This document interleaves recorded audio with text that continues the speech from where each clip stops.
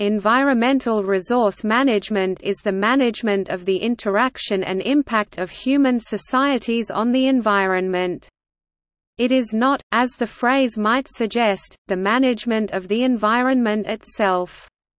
Environmental resources management aims to ensure that ecosystem services are protected and maintained for future human generations, and also maintain ecosystem integrity through considering ethical, economic, and scientific ecological variables. Environmental resource management tries to identify factors affected by conflicts that rise between meeting needs and protecting resources. It is thus linked to environmental protection, sustainability and integrated landscape management.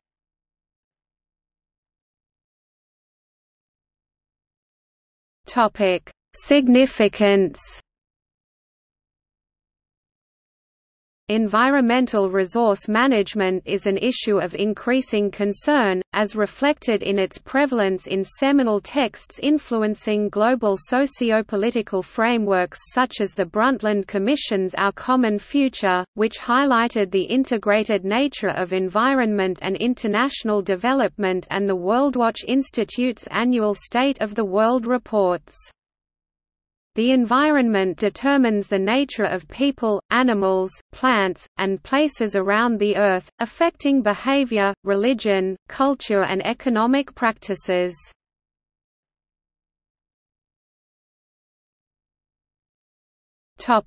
Scope. Environmental resource management can be viewed from a variety of perspectives.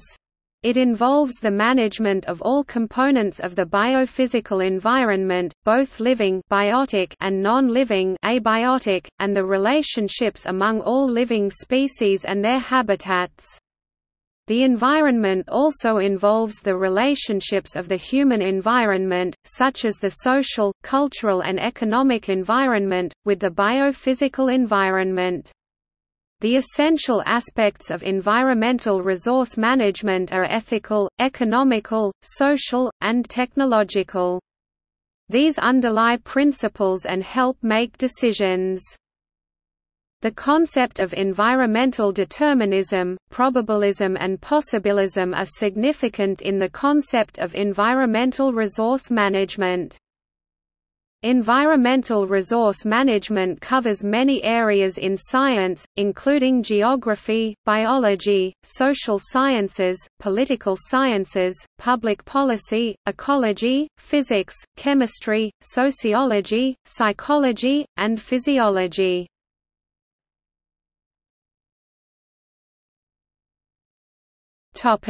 Aspects.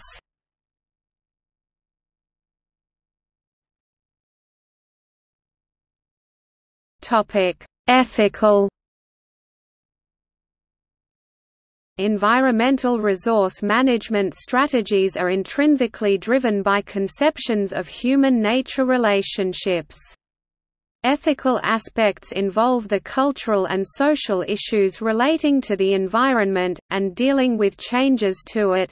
All human activities take place in the context of certain types of relationships between society and the biophysical world, the rest of nature. And so, there is a great significance in understanding the ethical values of different groups around the world. Broadly speaking, two schools of thought exist in environmental ethics, anthropocentrism and ecocentrism, each influencing a broad spectrum of environmental resource management styles along a continuum. These styles perceive different evidence, imperatives, and problems, and prescribe different solutions, strategies, technologies, roles for economic sectors, culture, governments, and ethics, etc.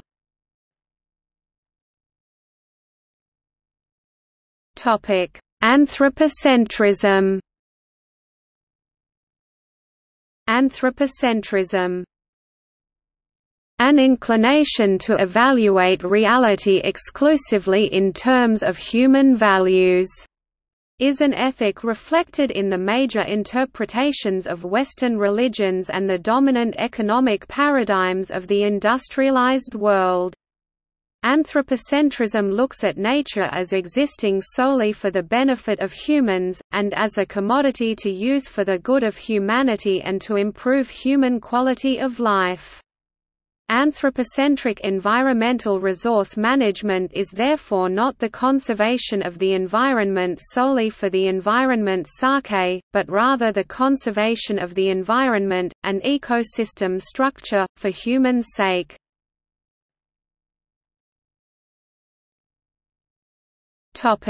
Ecocentrism. Ecocentrists believe in the intrinsic value of nature while maintaining that human beings must use and even exploit nature to survive and live. It is this fine ethical line that ecocentrists navigate between fair use and abuse. At an extreme of the ethical scale, ecocentrism includes philosophies such as ecofeminism and deep ecology, which evolved as a reaction to dominant anthropocentric paradigms.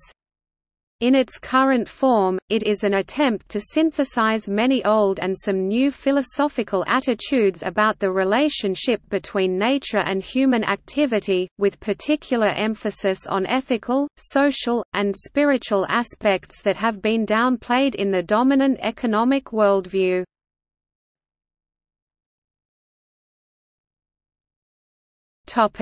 Economics. The economy functions within, and is dependent upon goods and services provided by natural ecosystems.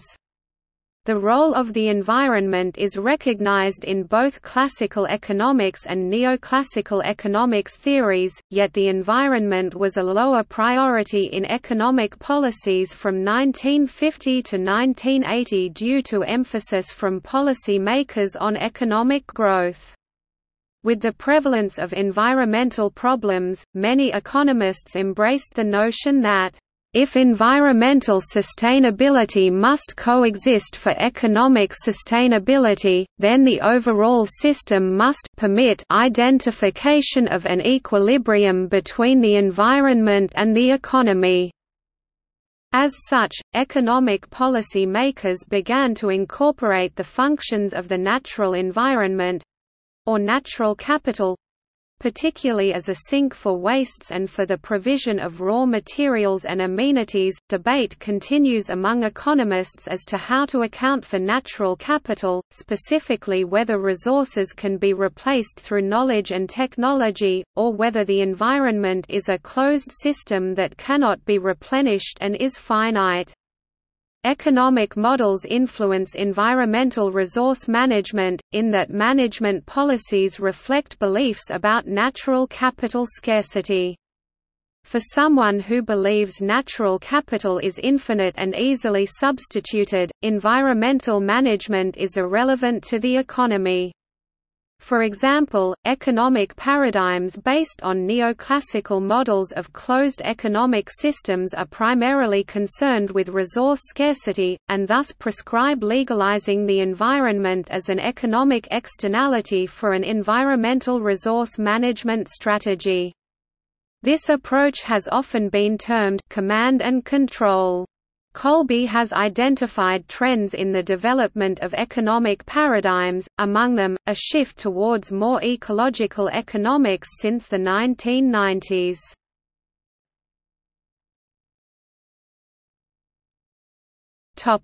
Ecology. The pairing of significant uncertainty about the behavior and response of ecological systems with urgent calls for near-term action constitutes a difficult reality, and a common lament for many environmental resource managers. Scientific analysis of the environment deals with several dimensions of ecological uncertainty. These include, structural uncertainty resulting from the misidentification, or lack of information pertaining to the relationships between ecological variables, parameter uncertainty referring to Uncertainty associated with parameter values that are not known precisely but can be assessed and reported in terms of the likelihood of experiencing a defined range of outcomes. And stochastic uncertainty stemming from chance or unrelated factors. Adaptive management is considered a useful framework for dealing with situations of high levels of uncertainty, though it is not without its detractors. A common scientific concept and impetus behind environmental resource management is carrying capacity. Simply put, carrying capacity refers to the maximum number of organisms a particular resource can sustain. The concept of carrying capacity, whilst understood by many cultures over history, has its roots in Malthusian theory. An example is visible in the EU Water Framework Directive. However, it is argued that Western scientific knowledge is often insufficient to deal with the full complexity of the interplay of variables in environmental resource management. These concerns have been recently addressed by a shift in environmental resource management approaches to incorporate different knowledge systems, including traditional knowledge, reflected in approaches such as adaptive co-management, community-based natural resource management, and transitions management, among others.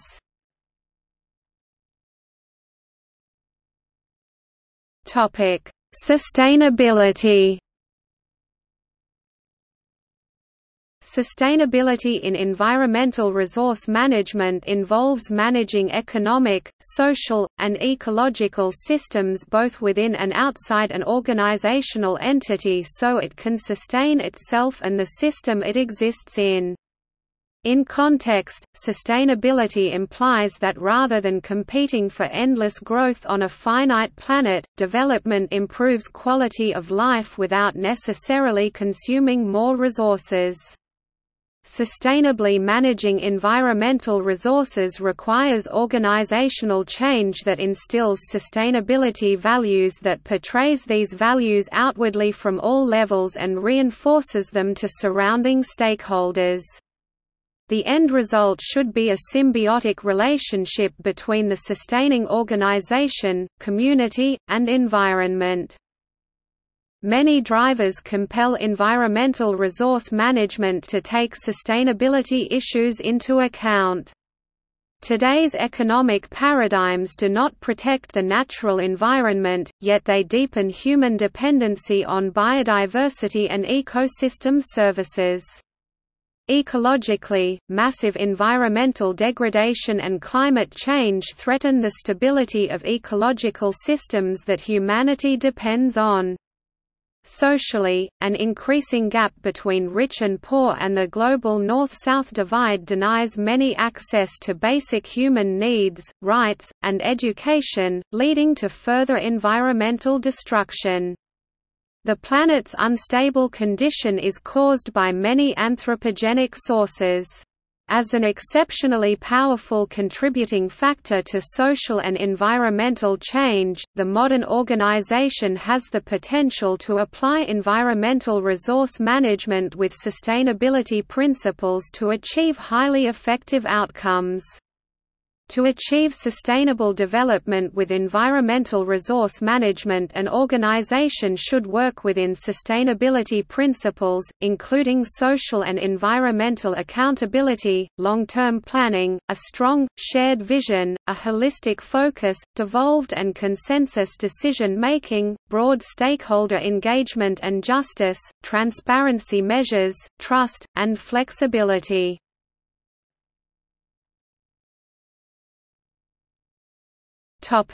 Current paradigm shifts.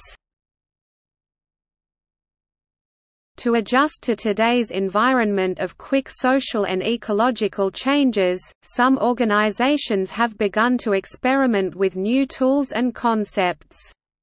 Those that are more traditional and stick to hierarchical decision-making have difficulty dealing with the demand for lateral decision-making that supports effective participation.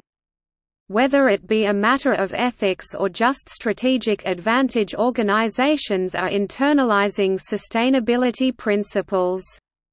Some of the world's largest and most profitable corporations are shifting to sustainable environmental resource management: Ford, Toyota, BMW, Honda, Shell, DuPont, Statoil, Swiss Re, Hewlett-Packard, and Unilever, among others.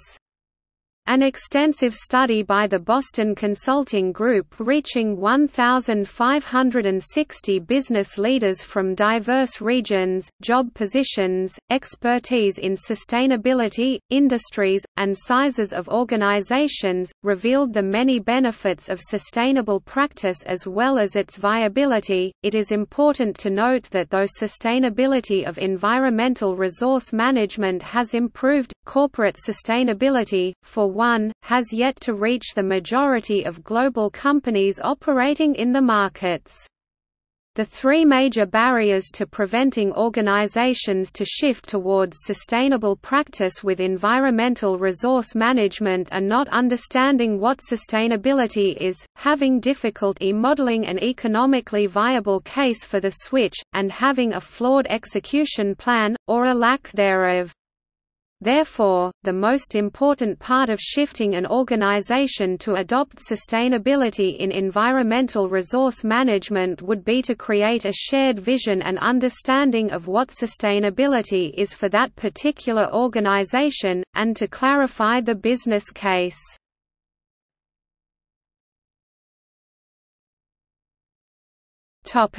Stakeholders.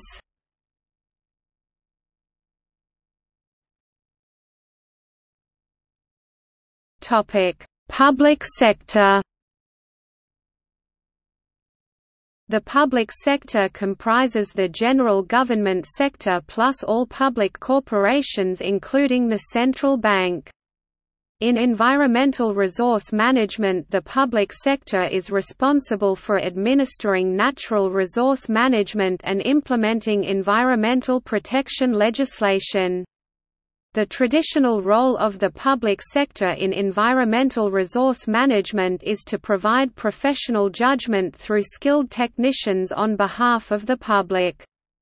With the increase of intractable environmental problems, the public sector has been led to examine alternative paradigms for managing environmental resources.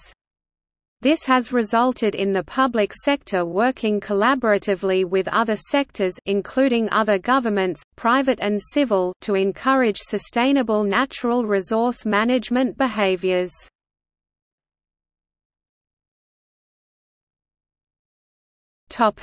Private sector.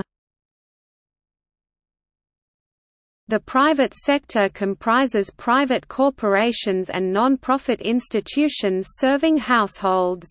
The private sector's traditional role in environmental resource management is that of the recovery of natural resources. Such private sector recovery groups include mining, minerals and petroleum, forestry and fishery organizations. Environmental resource management undertaken by the private sectors varies dependent upon the resource type, that being renewable or non-renewable, and private and common resources, also see Tragedy of the Commons. Environmental managers from the private sector also need skills to manage collaboration within a dynamic social and political environment.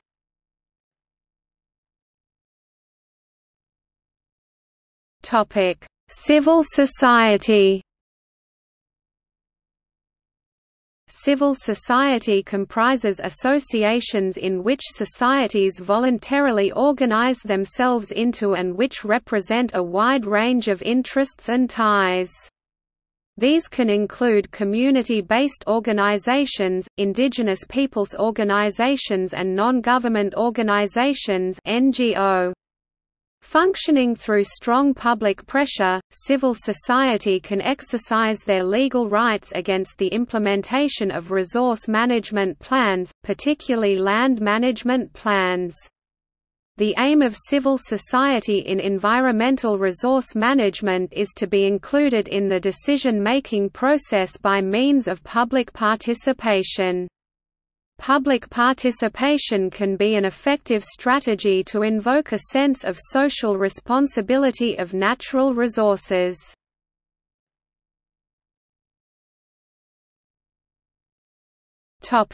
Tools. As with all management functions, effective management tools, standards and systems are required. An environmental management standard or system or protocol attempts to reduce environmental impact as measured by some objective criteria. The ISO 14001 standard is the most widely used standard for environmental risk management and is closely aligned to the European Eco-Management and Audit Scheme (EMIS). As a common auditing standard, the ISO 19011 standard explains how to combine this with quality management. Other environmental management systems tend to be based on the ISO 14001 standard and many extend it in various ways. The Green Dragon Environmental Management Standard is a 5-level EMS designed for smaller organizations for whom ISO 14001 may be too onerous and for larger organizations who wish to implement ISO 14001 in a more manageable step-by-step approach. BS 8555 is a phased standard that can help smaller companies move to ISO 14001 in 6 manageable steps. The natural step focuses on basic sustainability criteria and helps focus engineering on reducing use of materials or energy use that is unsustainable in the long term. Natural capitalism advises using accounting reform and a general biomimicry and industrial ecology approach to do the same thing. U.S. Environmental Protection Agency has many further terms and standards that it defines as appropriate to large-scale EMS. The UN and World Bank has encouraged adopting a «natural capital» measurement and management framework. The European Union Eco-Management and Audit Scheme (EMIS). Other strategies exist that rely on making simple distinctions rather than building top-down management systems using performance audits and full cost accounting. For instance, ecological intelligent design divides products into consumables, service products or durables and unsaleables. Toxic products that no one should buy, or in many cases, do not realize they are buying. By eliminating the unsaleables from the comprehensive outcome of any purchase, better environmental resource management is achieved without systems. Recent successful cases have put forward the notion of integrated management. It shares a wider approach and stresses out the importance of interdisciplinary assessment. It is an interesting notion that might not be adaptable to all cases. See also